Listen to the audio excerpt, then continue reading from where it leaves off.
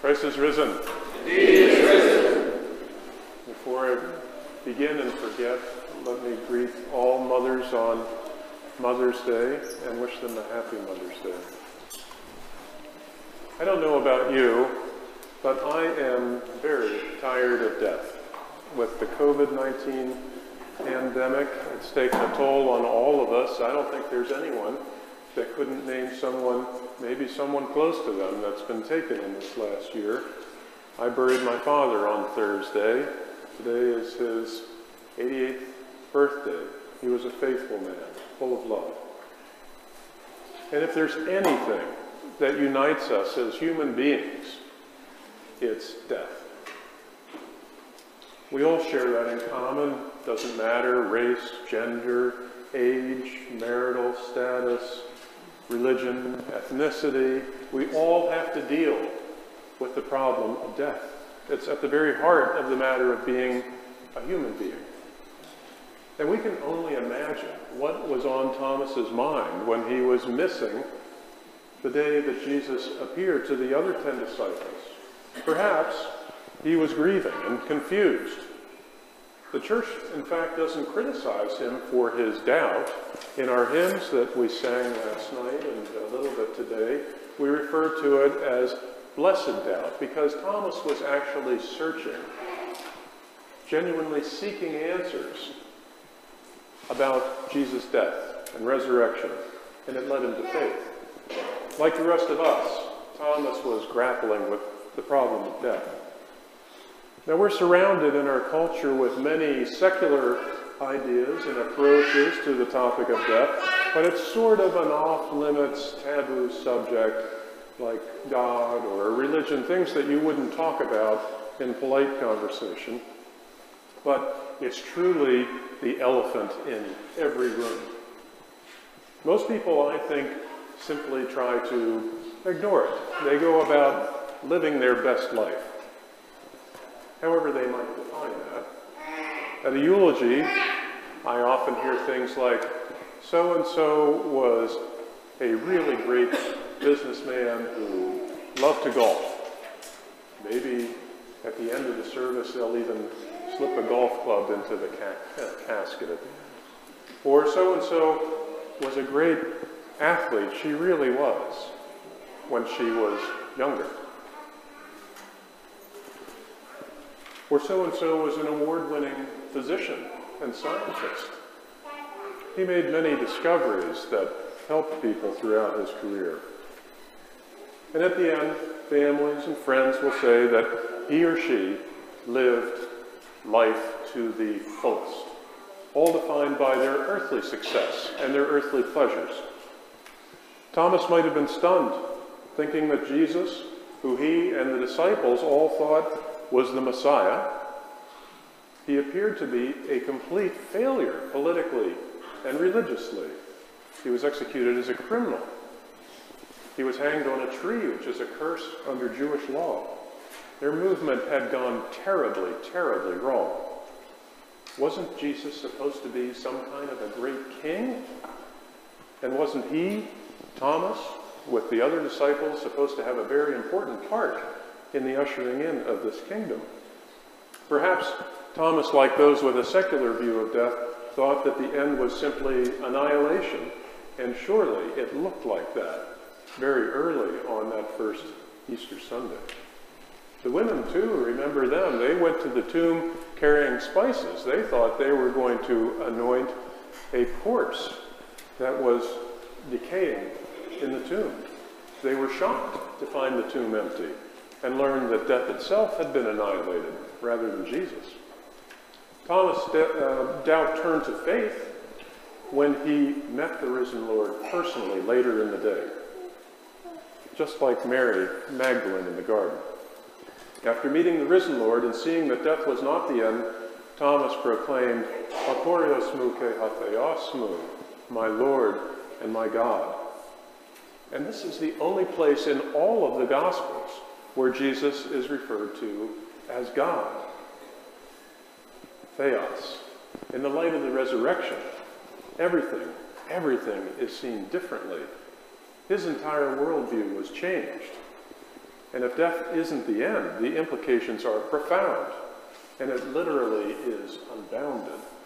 That elephant in the room has been dealt with decisively, definitely. This is an aha moment. You know what I mean by that? I remember the day that somebody explained to me that Arby's, the restaurant chain, isn't named after somebody named Arby. RB, roast beef, their signature sandwich. Who knew? Or the day that my daughter realized that raisins were just dried grapes. Christianity was born from this aha moment. The message of the earliest Christians wasn't that Jesus had fantastic teachings. It was the empty tomb. Jesus was raised from the dead. He was alive. If you look at those earliest sermons in the book of Acts, you'll see that the contents of the apostles' teaching was the empty tomb, not Jesus' teachings.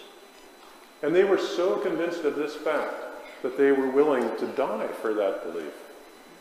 And if death has been put to death, if the great elephant in the room has actually been slain, that's good news indeed. Like any significant aha moment, Arby's and raisins aside, there are profound implications that such a realization has that reach forward to how we'll live in the future and also to how we'll look back on history before us.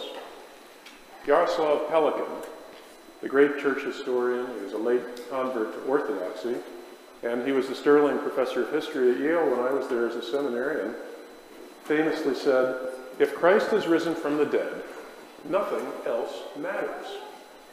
And if Christ is not risen from the dead, nothing else matters." I'll say it again.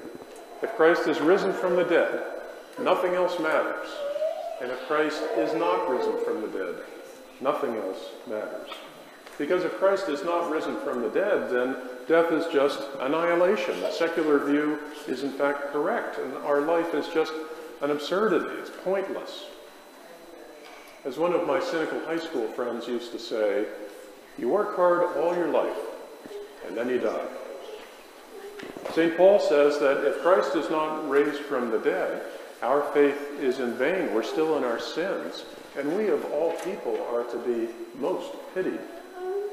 But if Christ is risen from the dead, and death has been put to death, it changes everything about how we view history and about how we are to live. How people relate to God and to death really defines their entire life. We will behave according to what we believe about these things, God and death. The letter to the Hebrews says that the root cause of all our sinfulness is our underlying fear of death. Thomas, in his aha moment, recognized Jesus as God himself, since God alone has the power over life and death. Thomas realized in that moment that Jesus' kingdom, of which he spoke, was not some earthly improvement in the plight of ethnic Jews in Palestine under Roman oppression. Oh no. The enemy that Jesus was out to destroy was on a much grander scale, death itself.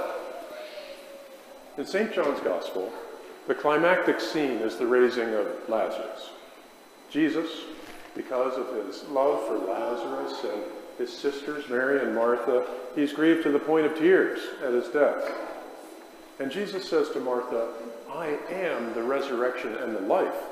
He who believes in me, though he may die, he shall live. And whoever lives and believes in me will never die. This is one of those I am statements. I am the resurrection and the life. And I am, of course, is the divine name, ego eimi. And Jesus refers to himself frequently with this name, especially in the Gospel of John, a name that's reserved for God alone. Jesus asks Martha, do you believe this? She says to him, yes, Lord, I believe that you are the Christ, the Son of God, who is to come into the world. And those are the same words that are the confession of faith that Peter speaks in the other Gospels. Jesus congratulates Peter and says that on the rock of this confession of faith, on these words, is built the entire church, the belief that Jesus Christ is the Son of God. And that confession is made by Martha, by Thomas, and by us in the context of the resurrection, his and ours. We unite ourselves to Jesus' death and resurrection in our baptism. Jesus says, "He who believes in me will never die." St. Paisius puts it this way: we never really die. We just pass from life to life. Those aha moments are the ones that change our lives dramatically, bringing new and clear perspective. St. Luke records the story of Jesus' appearance to Luke and Cleopas on the day of the resurrection while walking on the road to Emmaus. They didn't recognize Jesus for who he was until Jesus explained to them, walking on the way, that all of the Old Testament scriptures, the law, the Psalms, the prophets, all of these things were really about him. And only in the glow of the resurrection did they have sufficient light to be able to see the sweeping plan of God for the salvation of the world. And when they had their aha moment, when they recognized the risen Jesus in the breaking of the bread that night at dinner, they said their hearts burned within them as he opened to us the scriptures. At the Old Testament readings during the pre-sanctified liturgies, you'll remember that while we're kneeling, the priest comes out holding a candle and says, "It's the light of Christ that illumines all." The Old Testament, with all of its stories of bloody conquest, that's really about God slaying our enemies, and the greatest of those is death itself. The Promised Land, that's not about some piece of property in the Middle East. It's about eternal life in paradise, the heavenly Jerusalem. You see, all of the scriptures is a love story. God loves us as a parent loves a child, as a bridegroom loves a bride, to the point of sacrificing his life to give life. You know, the Gospels, if you total up the pages, more than half of those pages are narrative of the Passion. One of my seminary professors described one of the Gospels as a passion narrative with an introduction. It's inescapable that Jesus is revealed most clearly to be God in that he suffers. It's at his crucifixion that he's revealed to be God, lifted up as the King of glory. And anyone who really loves will suffer for it. Those tears that we cry when we lose someone, that's the price we pay for how much we loved. And it's worth it. That God's love is stronger than death, that his mercy endures forever. That is the good news of the gospel, and that changes everything. Everything is fulfilled in Christ and brought to a conclusion. It is finished, completed, done.